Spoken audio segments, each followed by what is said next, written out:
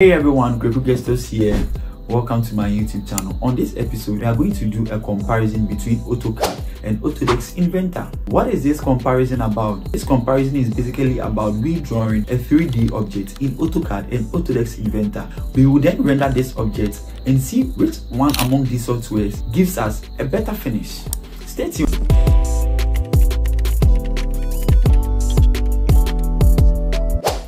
Okay guys, so this is my screen and I'm about to draw a simple knot. We will use a knot for the purpose of this illustration. We are going to use a simple knot as our 3D object.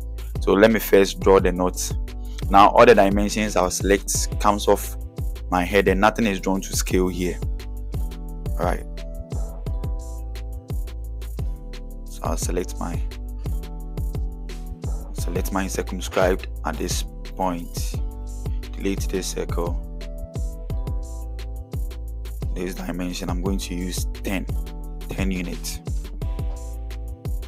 and I'll pick another circle too from this point.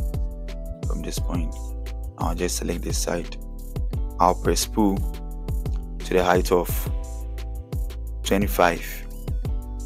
Extrude this portion to the same height, 25. I'll just change my view to shaded of gray.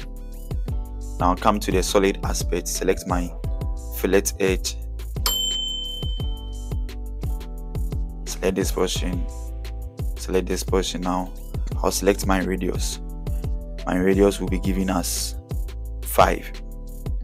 Good, 5 is a suitable radius to give. Now I'll intersect this and this. Now I have my knot, so let me just delete this. Okay, so now I'm about to render my knot so that we can look at the finished quality. Come to the visualize. I'll change this to realistic. Now I'll come to my material brush section and I'll select aluminum. Yes, let me use aluminum polish. I think it best suits this one. You can use gold, so let us try and use gold. So search for it, gold, select it. Alright, I'm done with my material application. I'm applying the material to make the 3D object look very real. So now I'll come to my rendering environment and I'll change some settings so that I can render at a good quality. But for the purpose of this illustration, I'm just going to leave it as default. Alright, so I'll reduce this exposure to, let's say, 8. Let me just type it, 8. Just press enter. And I'll also change the background to suit whatever color I want at the background. I want it to look something like a sky blue. So I'll select my solid, come to this side. Yes, like a very light, it's kind of a white background, but it has a little bit touch of purple. Yes, this background. Let me see if I can add some shadows to it. Okay, ground shadow. Right, that's fine. Okay, so I have my shadows ready. Come to this side and I'll select a high rendering.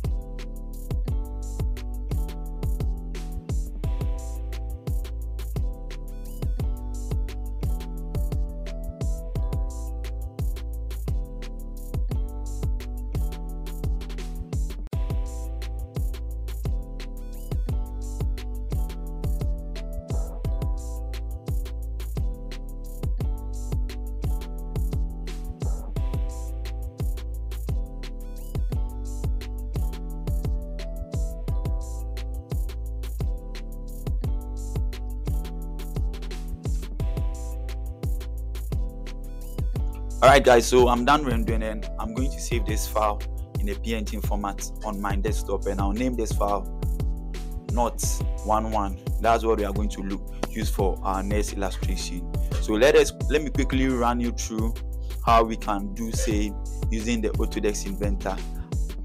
After that, we are going to compare the quality, right? The quality of both the AutoCAD and the Autodesk Inventor, the 3D object that we've drawn. That is okay, guys. So let me start with the Autodesk Inventor. I'll select my plane, select my polygon, 6-sided polygon.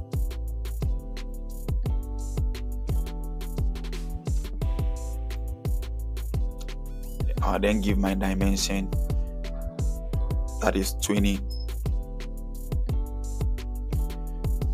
I'll finish my sketch and extrude. We are going to use 15 for the sake of this demonstration. I'm going to create a new sketch on this surface. I'm first going to create this sketch.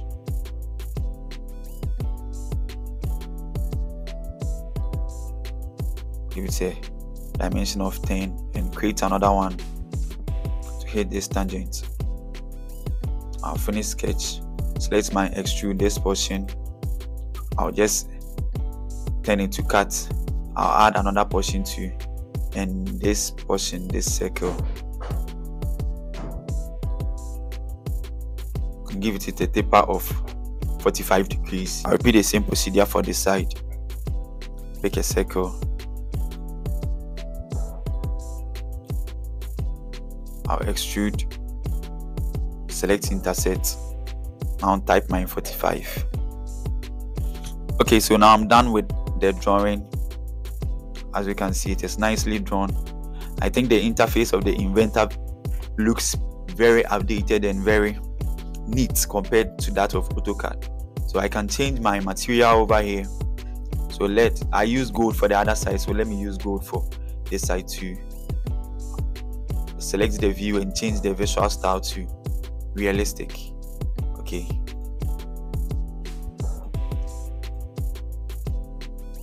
Change it to realistic.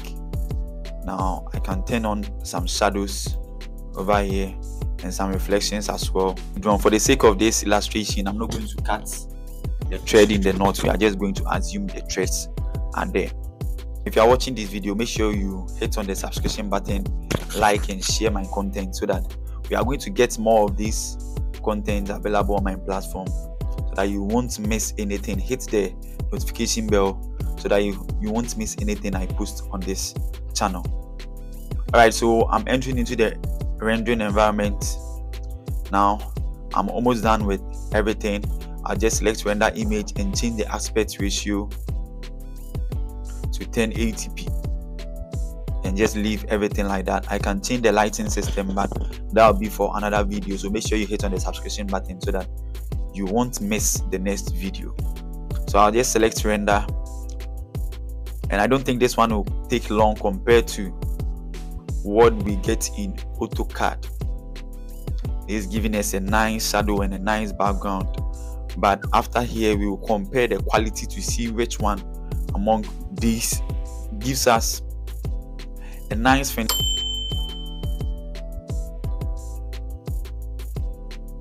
So I think with this one, after selecting the rendering, you can select the rendering time, and I'm going to explain that further in another video. The rendering time. Now I can see the quality. It has a lot of noise. Looking at the image, right, it has a lot of noise over here. So what do? I can re-render it, continue rendering to eliminate some of the noise. So the more you render, the more quality your image becomes. That's why it is advisable that as an engineer, you need to render your work overnight. You can just leave it overnight so that by the time you sleep and wake up, you're going to get amazing and higher picture quality for your 3D designs. So let's wait till this one finish.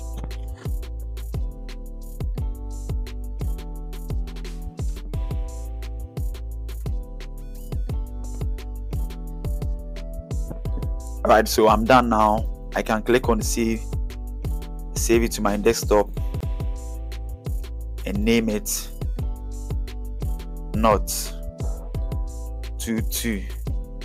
Good. So I can save it now.